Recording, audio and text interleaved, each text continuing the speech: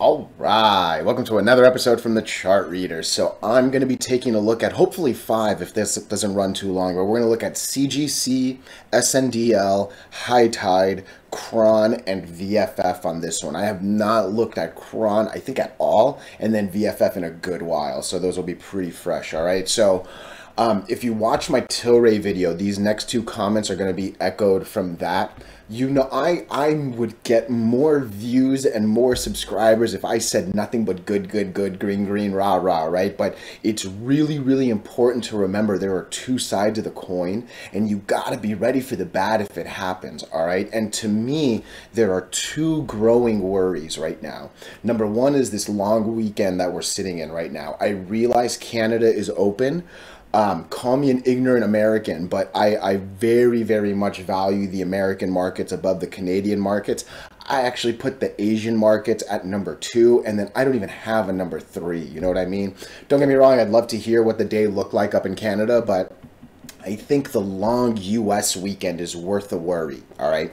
From there, buy the rumor, sell the news is it's a fundamental trading quote for a reason. You know what I mean? And sell the news happens way more often than you would believe. I have lost a good amount of money myself on sell the news, things that I expected to bring green. You know what I mean? And come Monday, that's the news. Monday is the first day of legalization, and I'm really 50-50 on what's going to happen, you know? So there were some interesting disagreements on the last video. I love disagreements, you know that, right?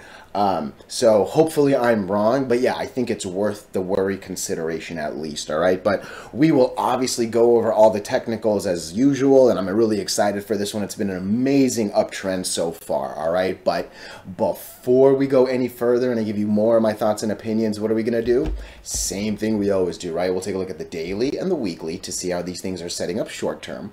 We have our 5 moving averages. There are horizontal support and resistance lines that I do draw manually myself. And then when we are done up here, we'll use the MACD, RSI, and volume as our lower indicators. Hey, really quickly, if you can please subscribe to this channel, share this video online with your friends, comment good or bad if you disagree. Look, anything you do helps so much with these YouTube algorithms, but for real, just being here, giving me your time, oh, I am so grateful for it, all right? So CGC, look, I'm not going to repeat these too much because I don't want to say it 5 times over the video, but long weekends, all right? That's something I started the video with. And this is not CGC specific. This is not weed stock. This is every single stock from blue chips down, all right? Especially if you're a swing trader or a day flipper, you know? Long weekends are scary because you literally are frozen. You can do nothing with your money until Monday pre-market at the very earliest, all right? If something bad was to happen today, if someone on the executive team just got caught in a scandal, if the company all of a sudden failed like the FCC is still working maybe they're not, I have no idea, right? But you get the point. Like there could be some bad news, bad headlines that come out today, and even if you were the first person in the world to know it and to find it because you're amazing at digging info and you're a fundamental and a news like genius, you can't do anything. And all of a sudden, dumb traders like me are going to find the news, and come Monday, everyone's ready, and that's a horrible place to be. So long weekends generally bring sell-offs, and I'll talk about it shortly. I know 9% is an ugly number. That's a good candle. That's a significantly better candle than we're going to see on a couple, like the SNDL candle. That was a scarier Friday for sure. I think CRON was another one. That was a scarier candle on Friday, but CGC on its own, that's actually not that bad a candle. And again, I'll get to that shortly, all right? The second comment was sell the news fears, okay? Listen, a lot of people disagreed with me on yesterday's video. Please don't hesitate to disagree with me. Let me know why too, right? Like, I think it could cause like good conversations, and a lot of people read it and a lot of people jump in, right? So my I have been loving this amazing rumor that we've been brewing. All right, it literally started on this Friday. That just propelled the uptrend, right? But this Friday, the 15th, Kamala Harris, boom, first good weed headlines. All right. All of a sudden, come the next week, boom, German actual legalization vote happens, right? And then, hey, I'm even willing to say boom on that Thursday bad headline. Even the senators that said, I don't want them to rescheduleize the weed stuff, whatever. It's all headlines. It's all feeding into the same thing. Just stir that rumor for me. Just stir it, stir it, stir it, all right? Monday is our first glimpse at news, at no longer a rumor. It's now news. Like, okay, German legalization has a whole mess of rumors connected to it, all right? It very, very much has this, if you have this EU import license, which a couple of these stocks that I'm covering do, that's going to be an advantage. It has this rumor that the number 3 economy in the world is going to bring some real big financial gains for individual companies and for just the nation as a whole. And you know what? It might be so good that other nations are going to want to copy it. And hey, it might be so good that maybe even number 2 and or number 1, one of them being the US, is going to say, hey, you know what? If it worked there, there are so many rumors that are connected to this German legalization. All right. Monday is day 1 of reality. Monday is day 1 of no longer a rumor. It's now news. All right. And my comment over the last few videos really was, I care way less about day 1 and I care way more about day 90. Truth be told, I care a lot about day 180, all right? But what I really care about is 30, 60, and 90 days, especially that 90 days, because that's a full quarter, right? I want to see what the actuals were versus the expectations. And I imagine there are some smart economic people out there that are putting some revenue numbers to this, right? Have I looked them up? I'll be honest, I haven't. I think it's worth your time if you're into doing that kind of stuff, right? But what are they expecting the Germany numbers to look like? Are we expecting, 50 million in the first 3 months? Are we expecting 5 million? Whatever that number is, we better get 6 or 60 or 51, right? Like, I want to get more, okay? From there, look, day 1 itself is just, I don't know. I might be wrong. A lot of people do believe day 1 is actually going to add fuel to the fire. It's going to put more gas in the tank and we're going to keep going, right? Like, believe me, I hope that's the case, but it's worth the worry, all right? So now let's get into the technicals. And I said it moments ago, look, no one wants to lose 9, nearly 10%. That's not a good thing, right? But you always hear me talk about candle to candle. How did you do against yesterday, right? And we pretty much landed right at half, right? I never want to lose more than half of a good day, especially half of a yesterday, right? And Friday did okay comparatively to Thursday, right? So trust me, not a good percent, obviously a pretty big volume of sell, but candle itself isn't worrying me. What's starting to worry me, I think, is this RSI a little bit, because we now have a bad divergence and we actually have no more of a unison with the MACD, okay? I like it when the MACD and RSI are saying the same thing. I like it when they're both green over red. I obviously don't like it, but when they're both red over green, I at least know, hey, let's worry a little bit, right? When they're not saying the same thing, I don't necessarily know what to do. And I think I'm going to lean a little bit here, especially because, again, like I just flashed, I didn't like this candle on Cron. I'll talk about that one shortly. VFF, how did that one look? Yeah, not especially good. We pretty much ate the whole thing, right? So Tilray had a decent candle. It had a doji. So in a lot of ways, this one I can barely give you some good educated thoughts on, right? But yeah, CGC held up not too bad. It's just like I said, the other ones are maybe making me worry a little bit. And yeah, I think if I had to like lean on I'm telling you, I'm 50-50 on that, sell the news or add to the gas and go, right? I think my gut's kind of telling me a little bit sell the news. By no means am I saying crash or anything like that, all right? If this thing was going to drop, all right, we can drop all the way down to basically 560. If we fell, and look, no one wants to go from $8 plus to 560. All right, that's actually almost a 50% loss. You're almost throwing away $4 on an $8 stock, right? You're throwing away $3. Hopefully, we never go any lower than 655. And really, I would hope that this 766 might be a little bit of a support, okay? But one more time, we can fall all the way down to 555, 560 and still be, as long as we're over the 200, I'm okay. Because again, sometimes you go up, you kind of come back, you reset and go. And again, look, the indicator got real hot, let it kind of come back to the 50s, and then let's rerun, right? That's kind of what I expect. I did this on Tilray, and I'll kind of do the same thing. Like, let's just start right here.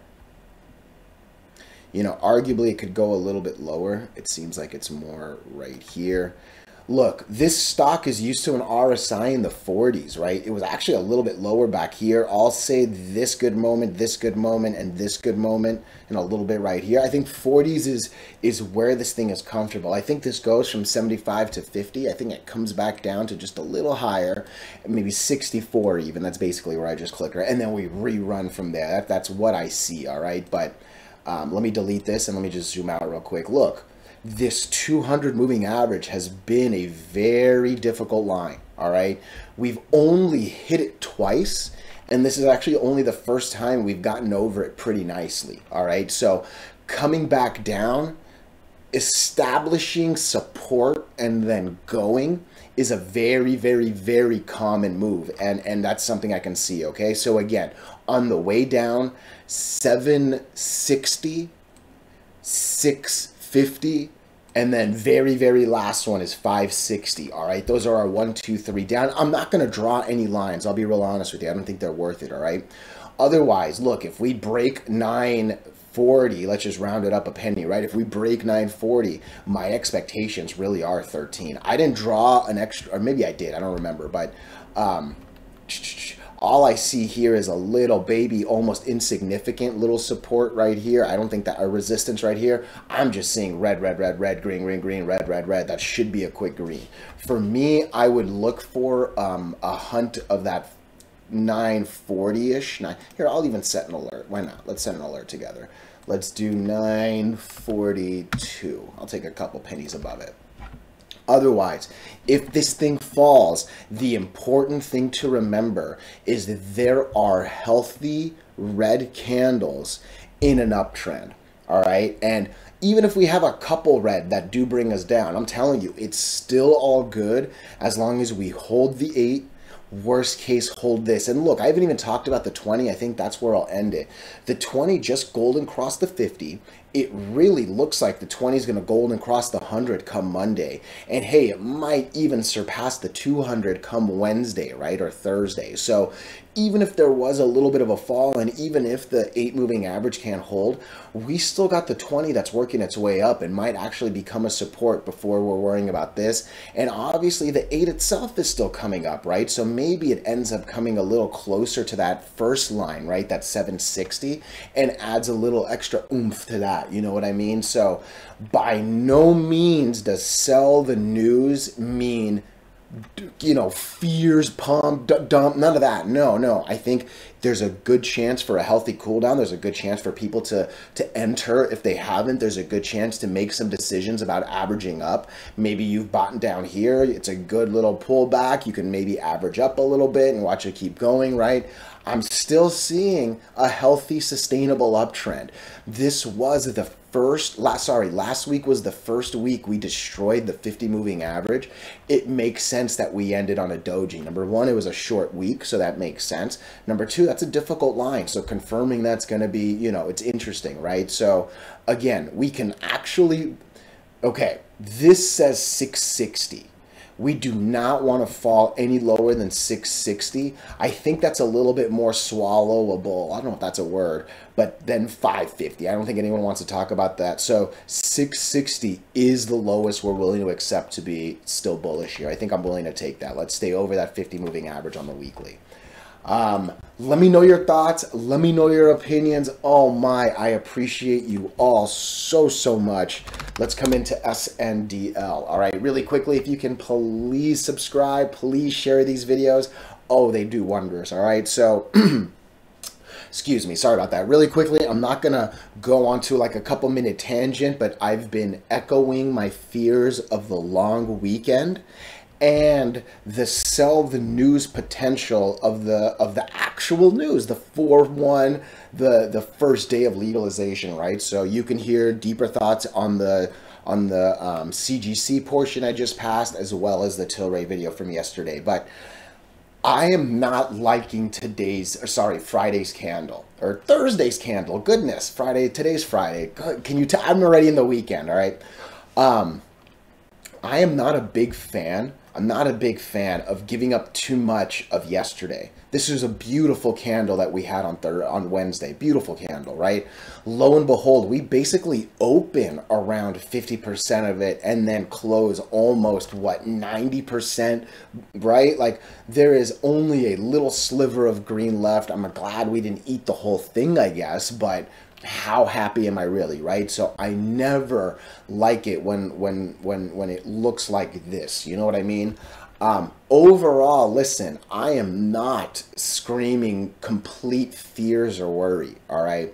Even if there's a sell the news, even if there's a little bit of a long weekend lull, even if this RSI, which I'll talk about in a second, does come back down a little bit more, there is plenty of room for this to come down and still be healthy, all right? And I think the one advantage with this versus CGC is this can actually come down a little bit and still be healthy, as opposed to the other one that's kind of coming down a little bit more, right? So this can actually come as low as $1.77, $1.80, let's roughly call it. So that's about a 10% drop, right? You're only losing 10 cents.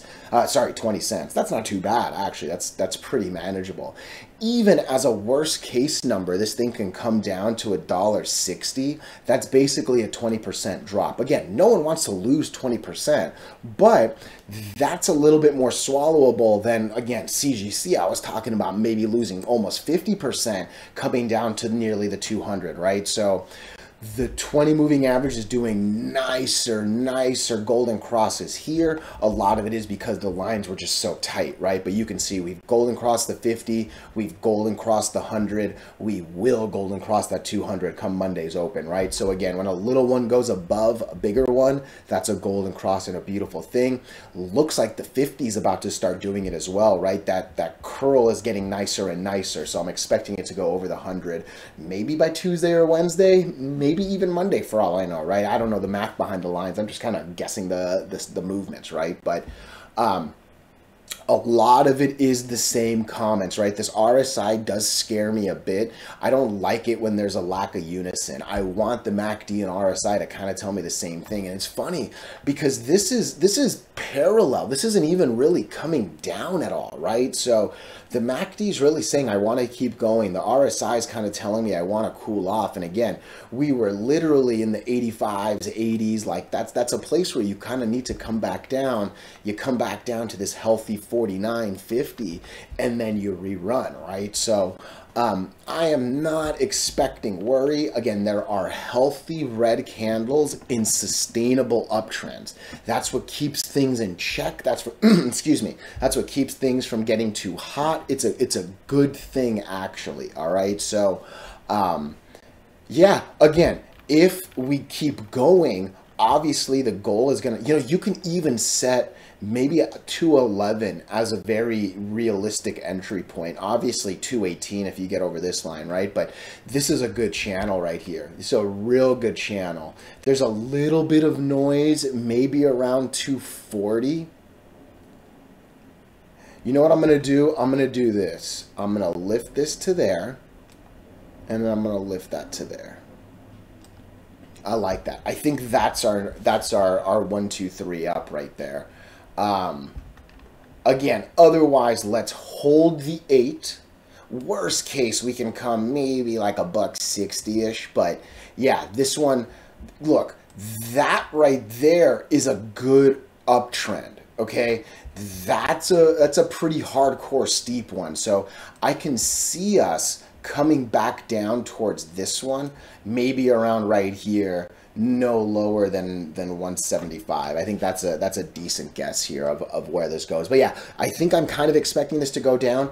You can tell in my tone, I am actually still bullish. Just because I think things are going to come down, that doesn't mean I lose bullishness, right? Like, that's what these moving average lines are for. So, dang, we're already 20 minutes. I'm 2 tickers in. We're going to end with high tide, and then I'll do the others on the next one. So, oh my, this was a real interesting Thursday candle. All right, this was, because I don't know if I need to think about this, or I don't know if this is showing its cards. This accidentally dropped an ace on the poker table and, you know, kind of tucked it back in. I don't know. And that's actually going to be my 1-2 thoughts right here. But real quick, if you can, please subscribe. Please share this video. It does wonders with the algorithms. All right. So high tide. Hey, really quickly, there was a funny comment that said, hey, don't put high tide last. All right.